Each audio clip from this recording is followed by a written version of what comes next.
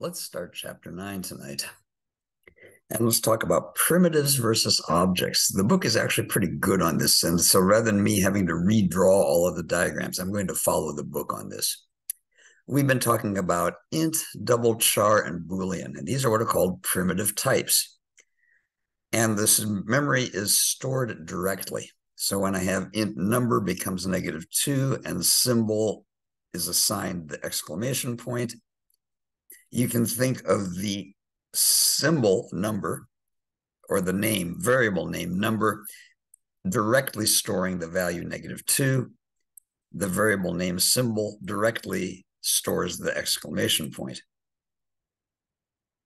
When we have arrays and objects like strings, that's not the way they work. Again, they are by reference.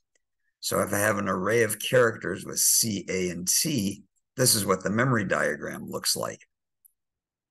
Here's my variable name, and the variable name contains a reference to that array of characters.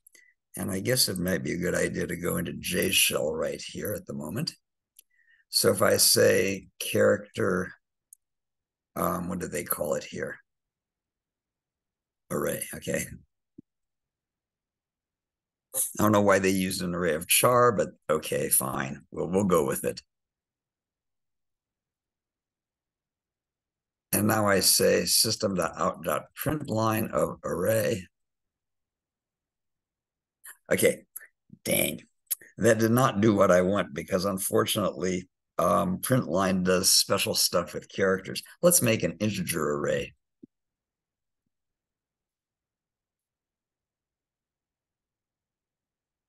Oh, hello, I need an equal sign.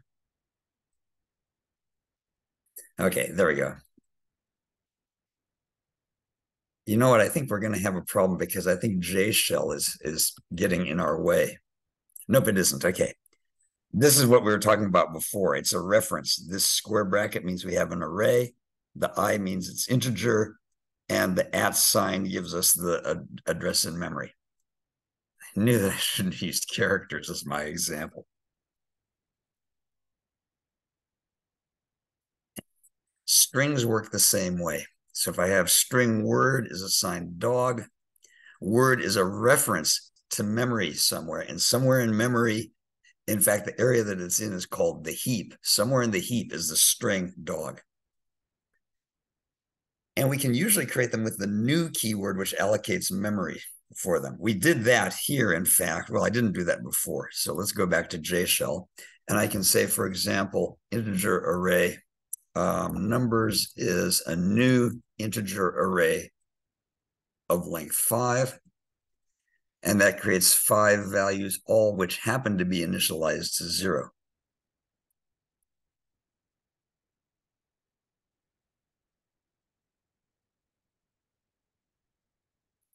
And it says here, when you want to compare strings for equality, you need the equals method. And let me show you why that is the case, by the way.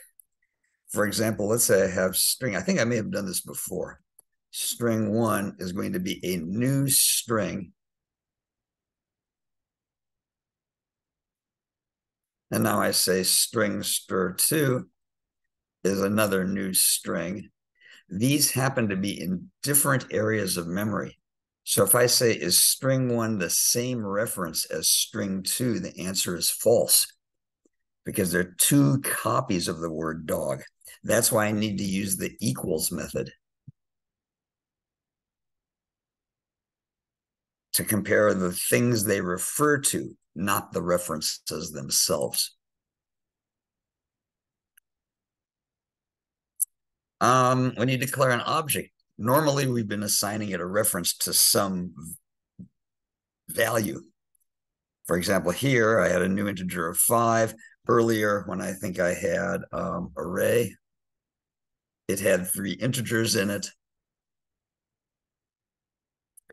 It turns out that when you have strings and arrays and other objects, you can declare a variable that doesn't refer to any object at all, at least initially. And that's with the null value. And let's use this example here. Let's have a string name, and we're going to say no value yet. And we're going to have an integer array called combo that has the value null. To show you that it really doesn't have a value is what if I try, okay, well, let's go back and remember if I had string str1, what was this str1? Because there is a value, I can look at string1.length. But since name does not have any value at all, if I try and get the name of something that's null, I'll get the dreaded null pointer exception. I can't get the length of something that has never been given any value. I can't, for example, say system.out.println of combo sub 0. Why? Because there is no 0th element. There's no elements at all. And again, I get a null pointer exception on that.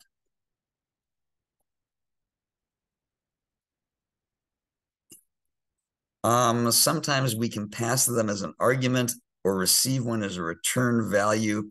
And we usually will do that if we want to represent a special condition or indicate an error. The person who first invented null references, by the way, characterizes it as his $1 million mistake, because there have been so many software programs that have gotten these null pointer exceptions where you're trying to do something and there's really no value to use. And repairing all those bugs, he figures, has cost $1 billion. So I'm not thrilled with people using null indiscriminately. If you do want to use null and pass it as an argument or return it as a value from a method, be very careful about what you're doing and document it in a comment. Other languages, by the way, have better ways of handling error conditions rather than using null to represent an error. But unfortunately, Java cannot take advantage of those newer, more, I don't know if I want to say secure, newer, more robust methods of doing it. But that would be getting, I could go into detail, but that would be getting us way off of chapter 9. Okay, strings are immutable. Oh yeah, if we didn't have a string class, we'd have to use arrays of characters to store and manipulate text. And there are languages like that. C, by the way, is one of them. And let's just say it's a mess to manipulate strings in languages that don't have a built-in string class. So we are very glad that Java has that available. Now, again, I think I mentioned this before, very, very important. When we have this 2 lowercase and 2 uppercase, it makes you think that it changes the value, but it doesn't. And let's go and do this example here. So if I have string name, this time I'm going to give it that. And then I'm going to string upper name becomes name.to uppercase. We're going to use the uppercase method and invoke it with name as the object that we want to transform. Upper name is Alan Turing, but name is still exactly the way it was before. Again, strings are immutable. And now this is the thing that I get from everybody when I talk about this. They say, okay, well, here I've got a string metal. I'm going to say metal becomes lead, and then I say metal becomes gold. Didn't I just change the string? And the answer is no, you did not change lead into gold. Yeah. What's happening is this first assignment, here's the memory diagram. Metal refers to someplace out on the heap with the word lead inside of it. When you have the second assignment, we change the reference. So the reference is now referring to an area of the heap with the letters G-O-L-D, the word gold, in it. The string lead is still on the heap. It has not been modified. Nobody's referring to it anymore. It's still out there, though. And there's a process called the garbage collector that will go through in the Java virtual machine and get rid of and reclaim the memory from data that is no longer being referred to by anybody else. So the question is, what do we mean when we say changing the string? Well, here's what we could do in some other languages. I could say metal is assigned gold, and then I could change element number 0 of the string to the letter S. But Java won't let you do that because the string itself is not modifiable.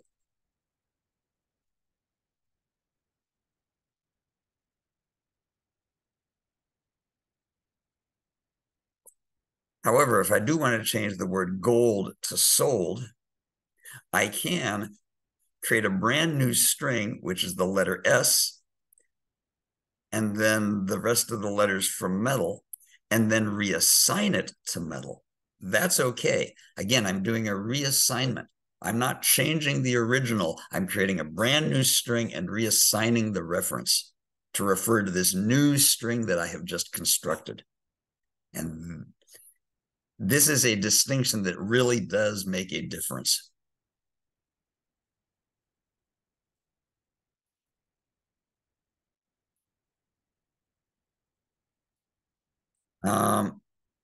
So strings are immutable.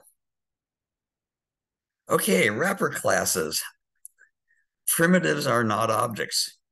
So if I say int I becomes 5, I cannot do something like this. The compiler will complain. Let's just check that out to make sure that's the case.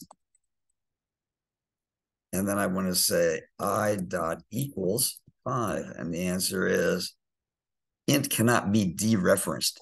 Int isn't a reference. It's a primitive value.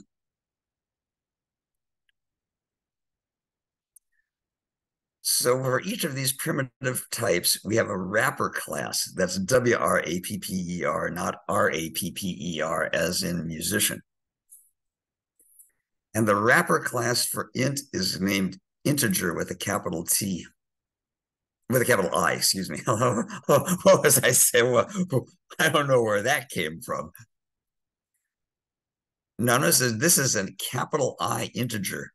I becomes integer dot value of 5. What this will do is it will take the value 5, which is an int, a primitive, and wrap it up into an object. And now I have an actual object. And now I can say, is that equal to 5?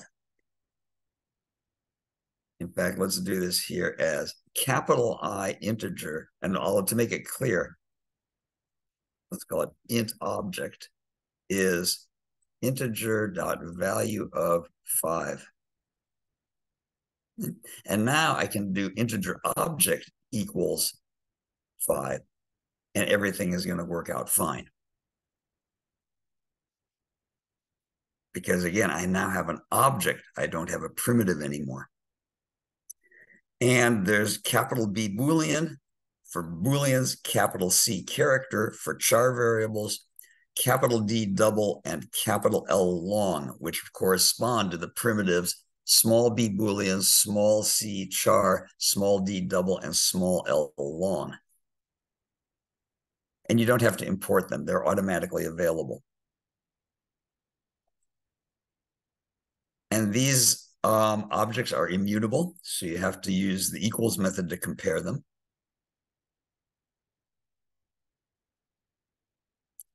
This creates two different objects. So if I try and compare their references, that's false.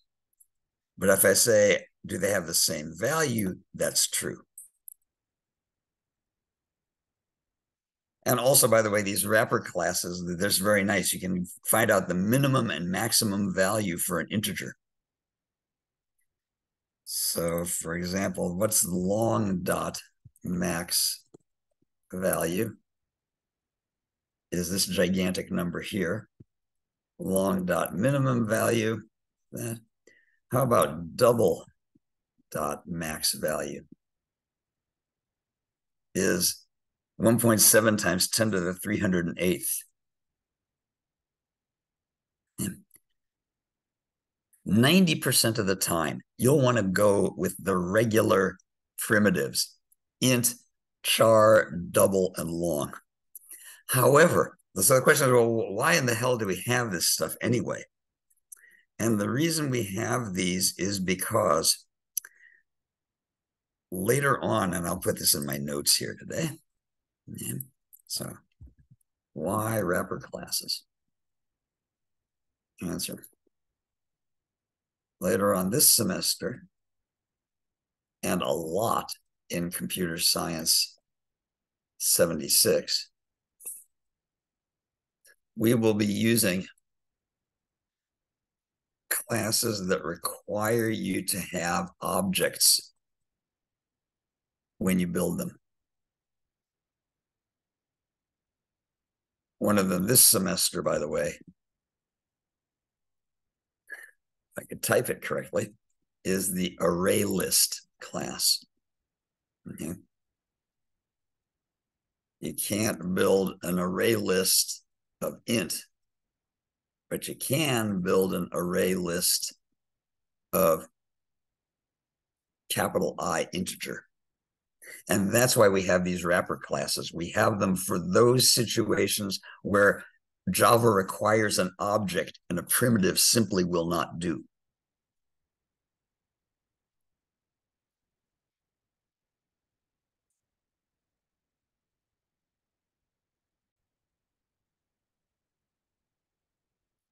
Okay, we've seen that value of takes a primitive integer and returns a wrapped object. The question is, how do we go the opposite direction? So I have capital integer, int object becomes integer dot value of, let's say, well, 123, fine. So we use value of to convert a primitive int to an object integer. I'm sorry, I'm having so much trouble typing tonight. So go the opposite direction. You use the int value method. So I could say int primitive value would become int object dot int value. And in fact, let's try that out in the shell here.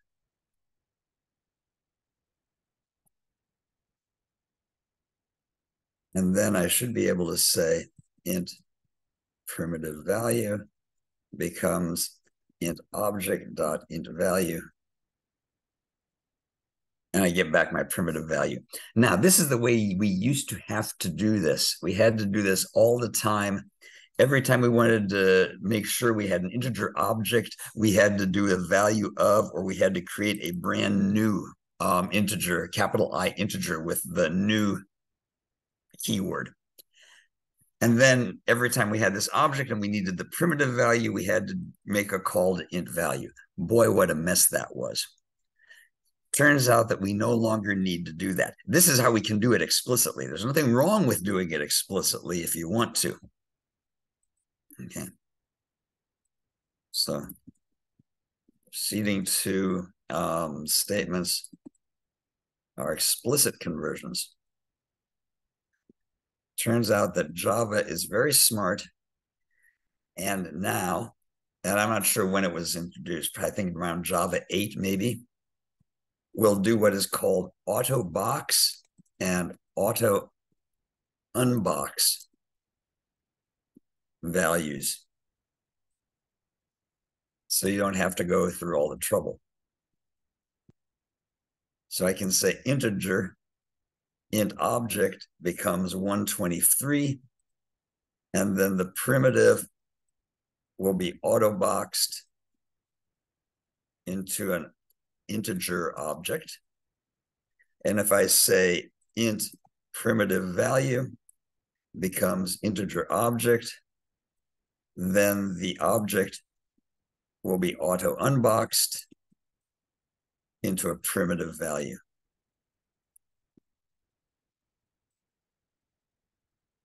And in fact, let's copy this. And it works exactly the same. So definitely take advantage of autoboxing and auto unboxing. They will save you a lot of trouble when you have to deal with these things in the context where Java actually requires an object.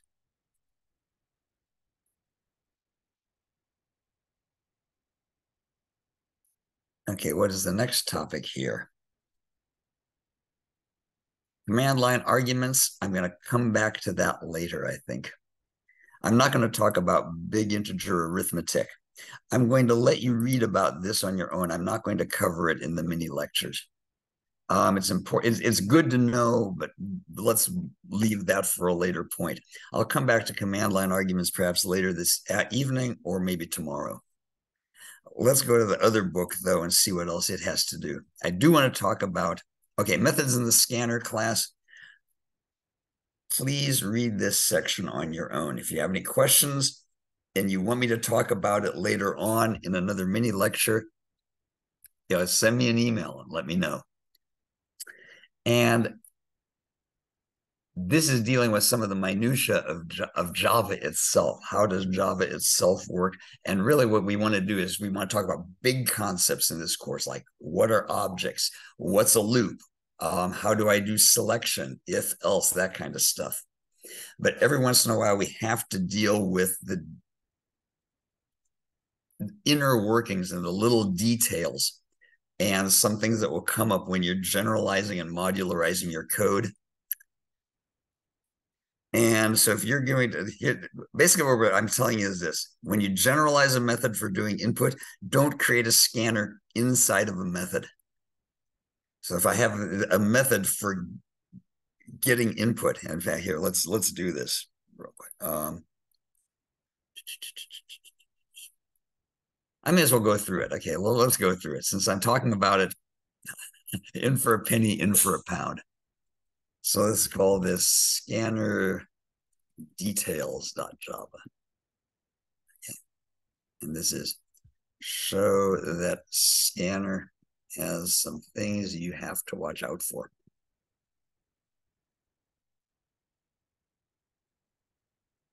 Namely, don't recreate scanners if you can help it.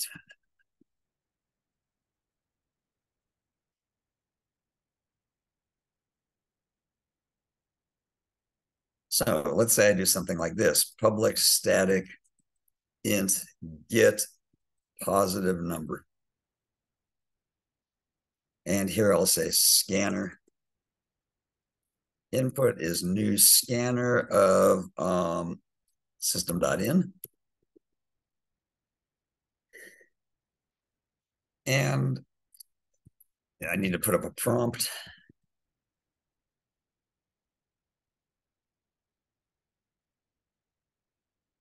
Do I want this to be a do while loop? Sure, why not?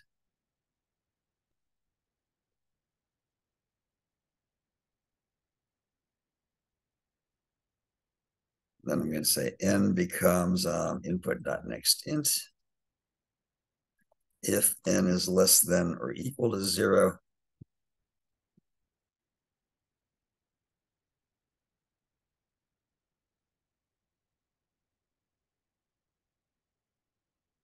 and do that as long as n is less than or equal to 0. And then I'll return n. There we go. I think that's rather nice. And then here I'm going to do something like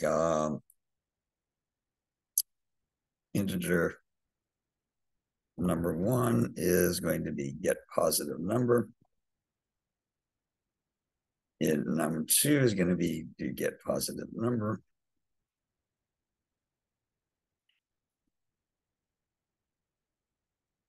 And then we'll have a double average becomes num1 plus num2 plus number 3 divided by 3.0.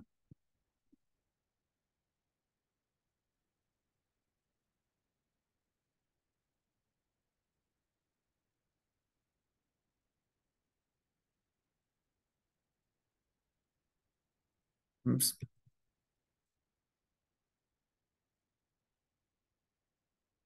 Oh goodness, what happened here? Illegal start of expression. Oh yeah, I left a blank between the less than and equal sign. How about printf? Excellent. So now when I execute, if it's a -3, fine, 7, 5, and 22. Average 11.33. Oh, see? Hey, well, where's the problem? Lovely. Everything works like a champ, except for one problem. Somebody's going to say, hey, here you close your input. First of all, I'm creating a scanner here, which I never use, which is sort of weird. And I close it here. Well, now I'm creating a scanner every single time that I call this method. So problem 1.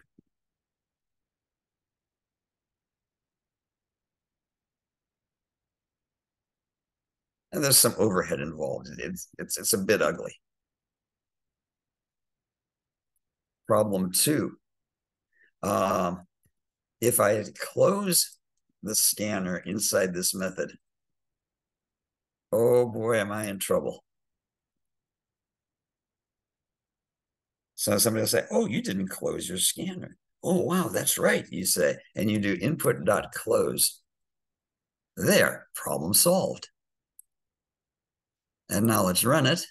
If I say enter number 5, and all of a sudden it says no such element exception. And the reason is because once you close a scanner, you can no longer open it again, which means I can't open a connection to the keyboard twice in a program. I've already closed it and I'm out of luck.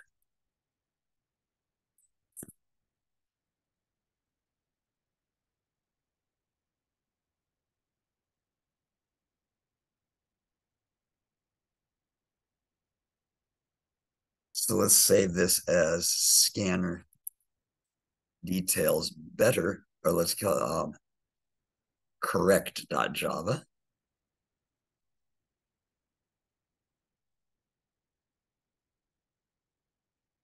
And what this time I'm going to do is I am going to create the scanner here in main. That's perfectly okay. And I'm going to pass it on here.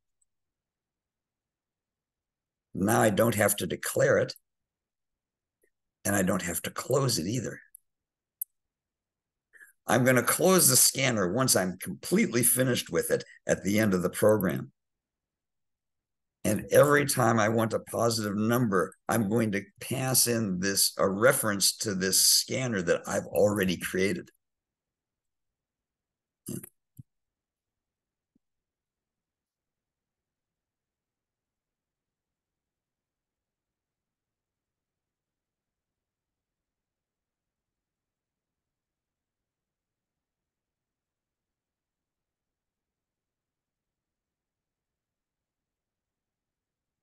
Recreate and accidentally close them.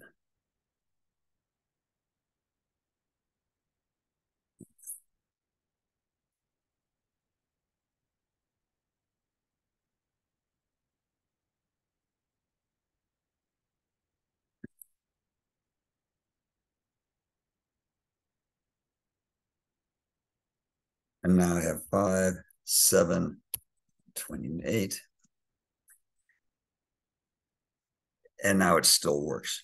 So this is just a heads up about what happens when you're when you have a scanner and you want to do input from a method several times. Pass the scanner in. Do not create new scanners every time. And since this is now correct, I don't have the problems anymore. So let me change my comment here.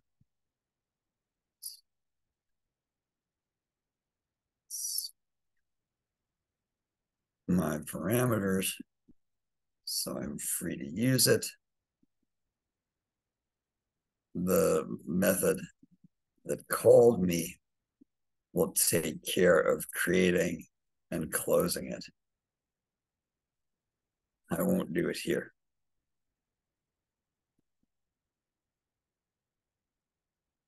That's much better. And the next thing I want to talk about is the software development cycle. So this is our 2-step cycle when we've been writing programs so far. You write it and you test it. If it doesn't work, you go back to step 1, try writing again. There's actually a step 0 here, by the way, which is plan the damn code, but let's leave that out for right now. A lot of the planning has been done for you. When I write up the assignment, most of the assignment tells you what the plan is because it tells you what things you need to do. But we've got to write and test. That's our cycle so far.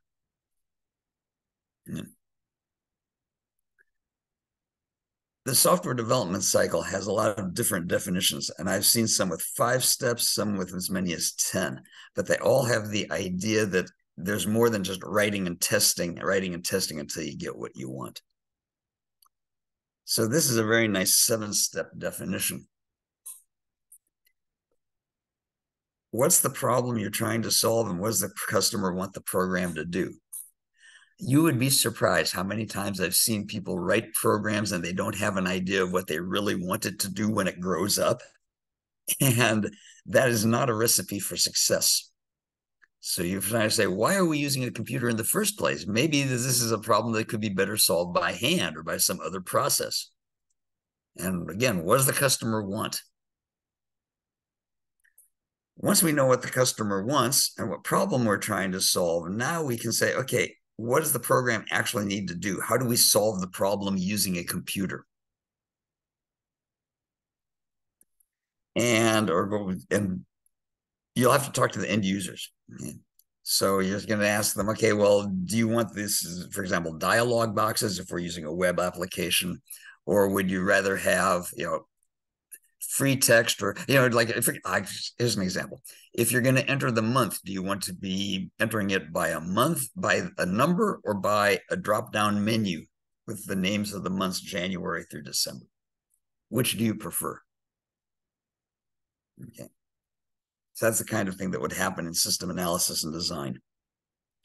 So now that you know what that is, you can go to your 3rd step, which is system design. And now you develop the data structures and the methods that you need to do the tasks that the application is supposed to perform. And you write this all down. You haven't really started coding yet. That's in the development phase. Okay, then we do testing to see if the program works the way you said the requirements have. And this is best done by a group of people who did not write the code. So the developers are the worst people to do the testing.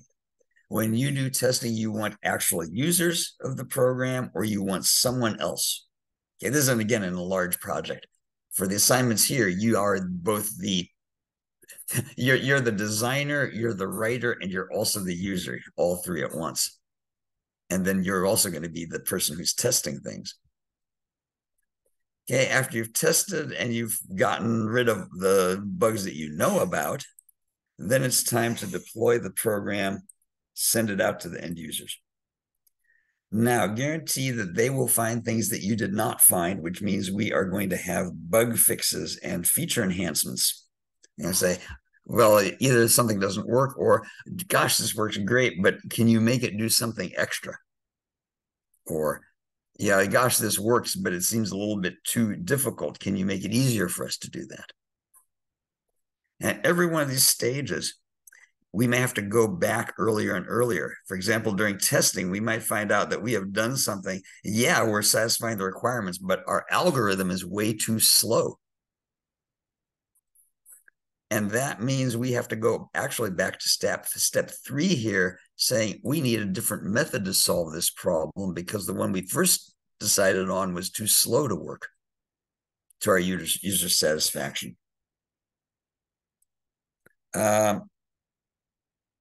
Sometimes the users during testing will say, this is not what we had in mind at all.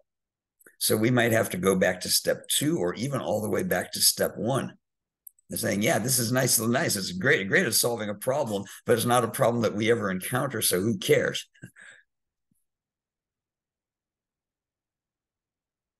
So be aware that this is the software development life cycle. And I believe somewhere later on, there's a discussion assignment where you're going to be writing about that. Let's see what's back here. Do I want to talk about command line arguments?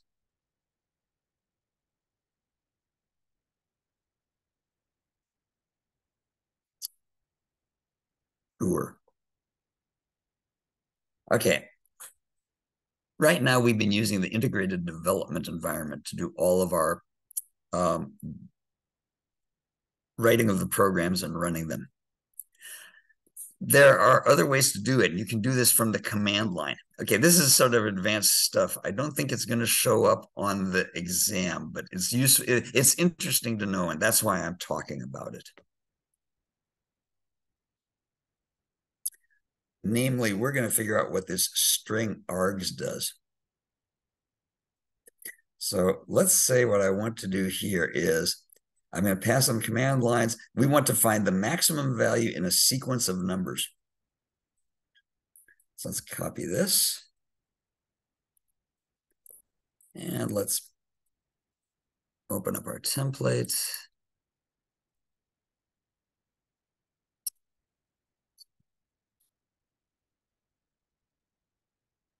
Well, let me see what this says it's supposed to do.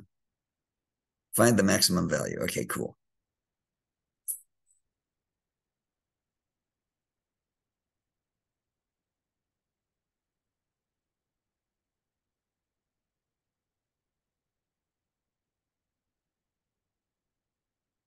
Let me just paste this in here so I can see what's different here. We're not going to use a scanner in this case.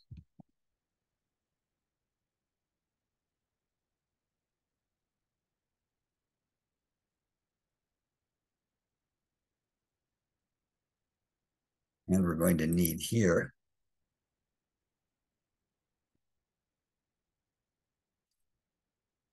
how to use the command line to get arguments from the user.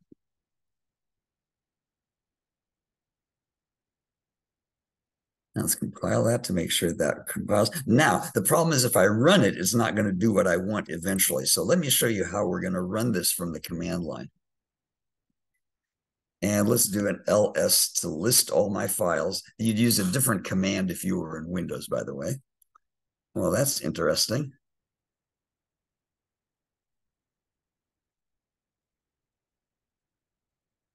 Excuse me, I need to figure out where I put it. Oh, lovely. I have been storing all of these in the wrong directory. So excuse me for a moment while I fix that. Okay, there. Now they're in the right place. So if I list my files, you'll notice I have max.java, and it turns out I also have max.class. That is the Java bytecode. And so now I can say, let's go and run Java, and I want to use the max program. And what it'll do is it will show us all the arguments. What I want to be doing, here's what I want as a result. What I want to be able to do is I want to be able to print out things like 3, 8, 22, 1, 17, and I want to get the maximum of those. In fact, as long as I've got this, this is perfect. I may as well do it here. And you'll notice that here I have this array. Now, these are strings. They aren't numbers. They're actual strings in here. I can put anything I want here, in fact. I am having so much trouble typing tonight. So whatever I put after the name of my program, that goes into the args array. And there are a bunch of strings. Okay, cool. Now that I know that, what I can say here is I want my maximum value, and I'm going to set it to be integer.minimum value. And that guarantees that everything I look at will be bigger. Now what I'm going to say is for int I is 0, I is less than args.length, I plus plus. My plan is to convert args sub I from a string to an int, and then compare it to the maximum value. If it's greater, that becomes the new maximum value. Now the question is, how do I take a string and convert it to an integer? And the answer is there's a method for that. So I can say integer value becomes integer dot parse int arg sub I. So what we'll do is it will take each of the values arg sub I and parse it as an integer, and that'll convert it to an int. Then if the value is greater than the maximum value, that becomes the new maximum value. And when I'm done with my loop,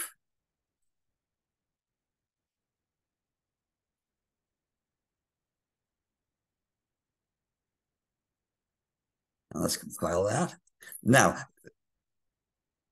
how would I compile that from the command line? The answer is I would say Java compiler, Java C, max.java. Notice it gave me no output. That means everything was great. Let me show you what happens if I make some sort of an error in here like this. That's interesting. Did I save this? Yes, I did. Hold on a second while I look. I'm going to pause the recording for a second. Sorry, I had it in the wrong folder here. Let's do again Java C max.java. And there I got my error message. So let's go back here. Put that back. And compile it. Oh, that's interesting. Okay, looks like it's time for me to look up what the minimum value is. I could have sworn it was, I wonder if it was val or value. Well, let's find out here. It's min value, not min val.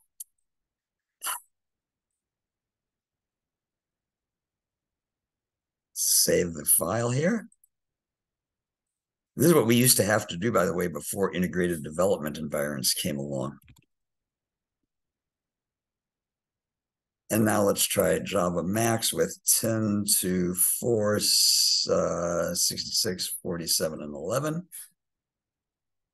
And the maximum value is 66. So that's a brief view of how you can read strings from the command line. Those are going to be in the args array. Those are the arguments that are going to your program. You can convert them using parse int. If we had had floating point numbers, we would have used capital D double dot parse double.